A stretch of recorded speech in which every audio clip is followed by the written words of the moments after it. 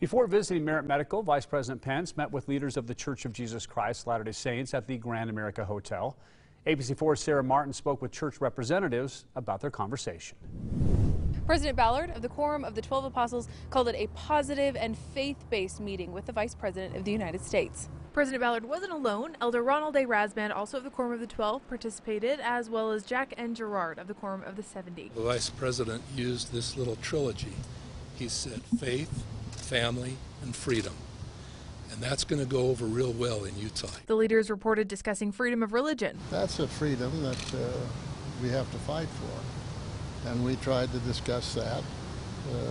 And I think the Vice President is very much interested in the same thing. He's very deeply committed in his religious beliefs. Political activism. We have to be vocal about it. We have to be in the public square. We have to encourage our people to use their social media accounts. We have to invite our members to be part of a chorus of believers, not just soloists. Plus foreign aid and caring for refugees. He has a great, deep concern about what's happening in Venezuela, and so do we. We have a large congregation of members of the church there.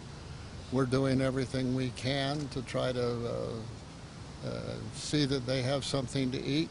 They say they didn't breach other hot political topics. Not enough time.